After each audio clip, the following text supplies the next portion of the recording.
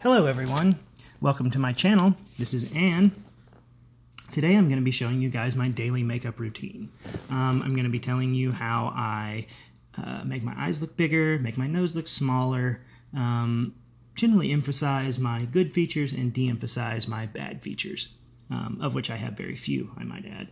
I'm going to show you what products I use, like these little makeup application pads. Also, the genius of this hair device, a little no-heat curler, has multiple functions. Not only does it curl your bangs, but it keeps your hair out of the way while you're getting ready. Can't beat it for like 50 cents or whatever these things cost. They are awesome, and everybody should buy a few.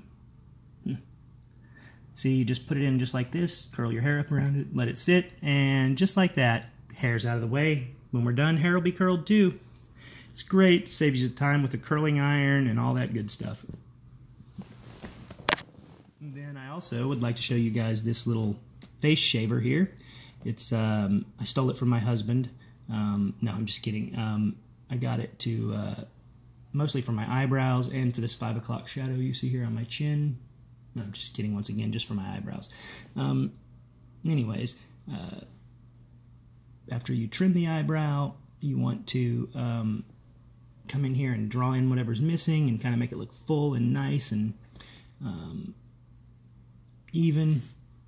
Then once you've done all of that, you want to get some primer. Primer, I can't tell you guys how important primer is. Just like if you're painting a car, painting your face, you need to start with primer, all right?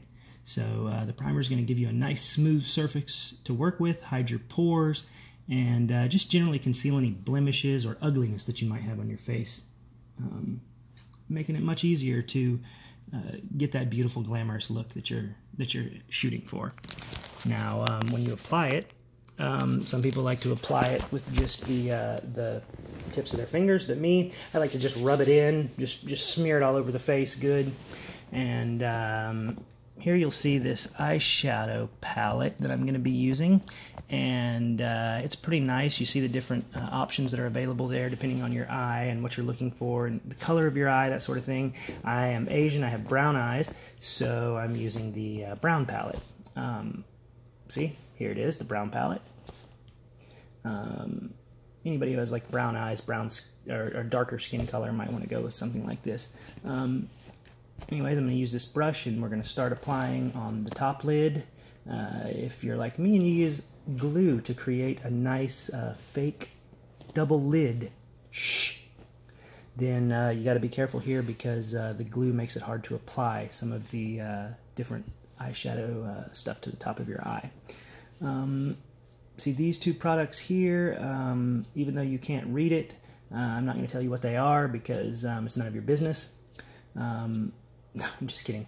They're nude. Once again, you can't read it though. And I'm going to use that sort of kind of like the primer to apply to give a nice base to work with here before we start.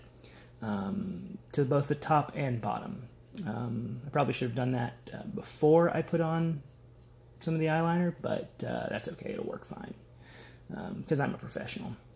So now, once I've got that, I'm going to take this little tool that comes in the eyeshadow. It's got a little fat end and a small end, and you just about need a pair of tweezers to hold on to it because it's so small. And I'm going to use the fat end, and I'm going to use it to apply some of these colors to my eye. I think, maybe. Yeah, here I go. See, look here. And I'm going to use it to apply a little bit of a darker color there to the corner of my eye, the outside corner, because I want to make my eyes look bigger, because that's what Asians do. We want our whole face to be nothing but eyes. If we could have just eyes on our head, that would be awesome. We would love it. See there, now we've got that applied, and now I'm going to use this lighter color here, and what I'm going to do with that is I'm going to actually use it on the inside of my eye, and I'm just going to apply it with my finger because I don't have time to grab brushes. Actually, it's because I find that it's easier to apply with the fingers. Oh, and here's the curl.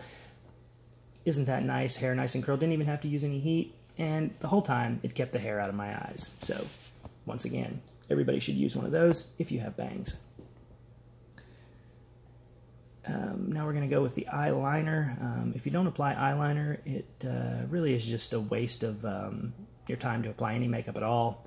And once we've got the eyeliner, we're going to put the fake lashes on. The fake lashes really help with that eyes as big as the whole head kind of look that we go for here. And we're going to de-emphasize the size of my nose to, make my eyes look bigger. Because my nose is kind of big, it stands out, and I want to do anything short of plastic surgery to make it smaller. So I'm going to kind of emphasize the tip of my nose and try to de-emphasize the wideness. Does that make sense? See? There you go. Emphasizing the tip and de-emphasizing the wideness. That makes my nose look smaller and gets me closer to that 2 eyeballs, the size of my whole head look that I'm going for. I'm just going to use this brush here to blend it in. Then we're going to use my finger to blend in because, well, I don't know what I'm doing. I just, oh, there we go. Lipstick now. Little lip color to make my lips look nice. And I hope you guys enjoyed it. Don't forget to subscribe and come back and watch more videos of mine to learn how to make your head nothing but eyes. Bye-bye.